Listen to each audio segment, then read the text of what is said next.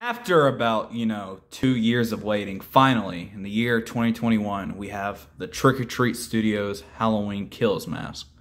Now, for people who weren't aware, both the movie and this mask was delayed because of a little thing called COVID. So, it's been a long wait. Lots of rumors, leaks, fan creations. Most of them look bad, but, whatever. That's how it goes. But finally, we have this mask. And unlike the 2018, you can actually go into a store and find this. I know when the 2018 mask came out, people were having trouble actually finding it in stores. But when I went to my local Spirit Halloween, this was literally the only Michael Myers mask they had. They had about, 10 copies of this. And I went out and tried to find the best one because this is a little thing I want to talk about real quick. I know other people spoke about it, but with Trick or Treat Studios, you're getting a great sculpt, but since it's mass-produced, sometimes the paint job can be lacking. I like to say I got a good copy. I went through like the dozen whatever masks that they had at Spirit Halloween, and I picked out the best one. So that's true for any mass-produced mask, but it seems like Trick or Treat Studios, people are really pissed off because they sell their mask for about 60 to 70 bucks. This was 70 bucks. I used a 20% coupon. I got it for 50, and if you heard a noise, I'm not sure if it's actually...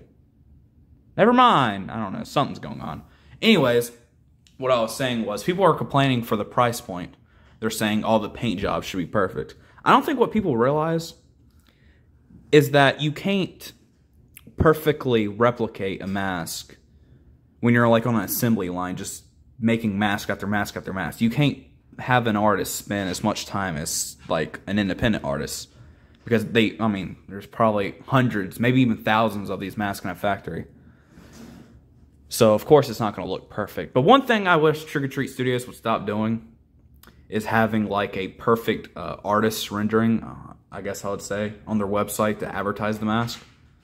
And for the Halloween Kills mask right here, they said they just pulled a mask out of the box since the movie was delayed. They had, like, a bunch of these in the box. They say they just pulled it out, styled the hair. I don't know if I can believe that. I don't know if it's just lighting or maybe they just went in and touched up the paint. But it seems like a lot of these masks, the I can't speak. The burned side of the mask seems, for whatever reason, to have a lot of this yellow. And not like a subtle, like brownish yellow, like what's on the actual screen used mask. Like a lot of them seem to be like marshmallow burned. I don't know really how to describe it. But the one on their website was way more subtle, so like I said, I don't know if it's a coloring thing. Like they just went in and maybe did some photo edits or painted the mask themselves, but I don't know. But like I said, let's talk about the mask. We talked about the history of it, whatever. This is pretty damn good. The sculpt itself actually comes from the screen used mold. So what you see in the movie, that sculpt is what's being used for right here, which I want to say like 10 years ago even, that would have been crazy. The fact that we're no longer getting those shitty Don Post Studios masks anymore. We're actually getting like works of art. Like I said, even if you're not satisfied with the paint job, you can always easily rehaul it yourself or have someone else do it for you. So anyways, let's take a look at the mask. Let's take a look at this side. Right here we have the bullet wound from the 2018 movie. Though, in the 2018 movie, it's much larger. And this isn't a Trick or Treat Studios issue. Like I said, this is screen used. They actually just retconned, I guess is the right term. They retconned the bullet hole to be a bit further up. But that's fine. On the screen used mask, or at least what I can see from the trailers, of course the movie's not out yet, it looks a bit more wet, or at least dried. It kind of has that orange-brown look.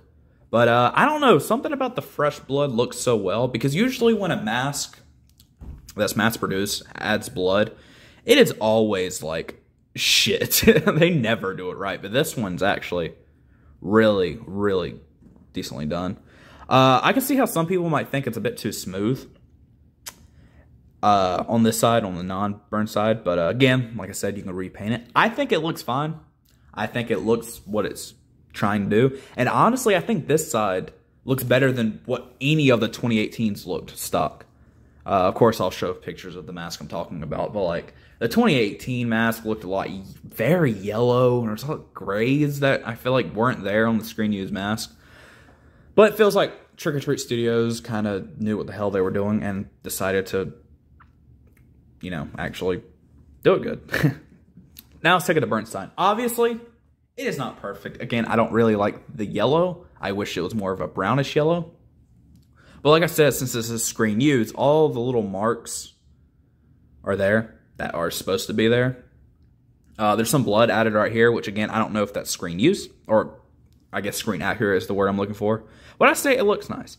It looks nice. We got some right here. Got some more of that yellow discoloration right here. I feel like it's probably the worst part of the mask. I don't know why the lips seems to always mess up right there. It's always like very black, though it should be more subtle. Again, I am happy to have the copy that I do right now, because a lot of them, you know how I complain about that little black spludge right there, whatever you want to call it? Yeah, a lot of them carry on into like a crow or Joker smile, and honestly, it kind of throws off the mask. But like I said, I tried to pick the best copy. Now, like I said, lots of people are going to have these recalled, like most Trick or Treat Studios masks.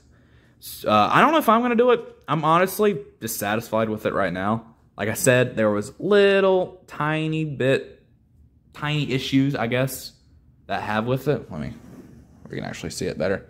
There were tiny issues that I had with the mask. And but I feel like overall, they did a pretty damn good job. Probably one of their best paint jobs in recent years.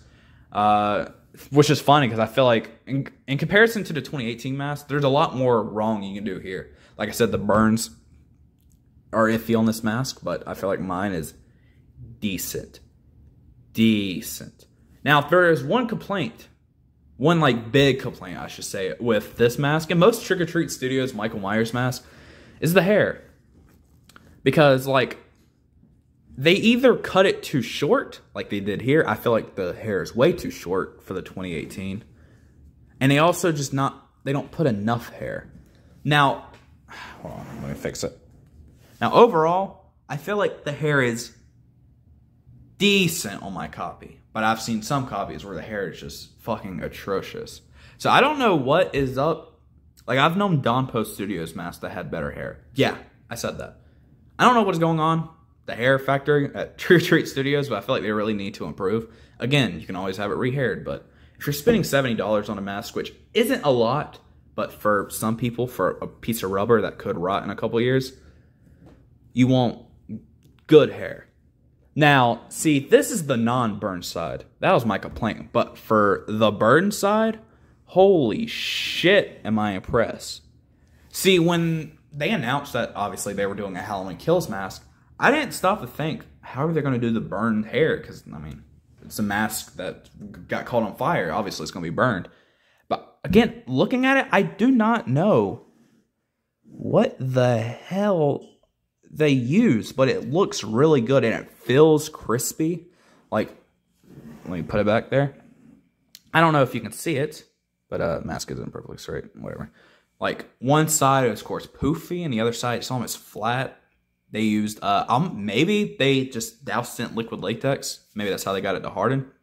Again, I know nothing about hairing mask, let alone hairing a burned mask or whatever you want to call it. But honestly, it's pretty damn good.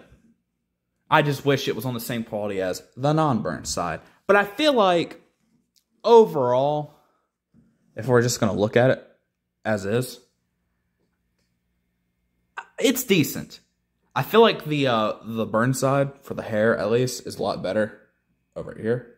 That's kind of funny. This side, the actual mask part, pretty damn good. This side could use improvement, and it's the opposite for the hair. So I don't know what is happening at the Trick or Treat Studios factory, but I feel like for 2 years we've been waiting on this mask in this movie, and I want to say overall, Trick or Treat Studios, they delivered. It is a damn good mask, and for $70, or at least the $50, $60 I paid at Spirit Halloween, you can't go wrong. These should be available at your Spirit Halloweens, your Party Cities, if they ever fucking put out their Halloween stuff. I know sometimes they take a while. You can find this on like NightmareToys.com. And Trick or Treat Studios, you know, usually when you pre-order a mask, it like takes forever to come. But again, they already had these ready, so they shipped right away. And I would recommend buying it in store just so you can pick out your best copy, unless you plan on rehauling it. But I really have nothing else left to say. Trick or Treat Studios, good job. Obviously, there's improvements that needs to be made, but this is a damn good mask, and I am super excited for this movie. So I might put out some more mask-related videos. This is kind of the first real review I've done. But, you know, like I said, pick up this mask. It is pretty fucking cool.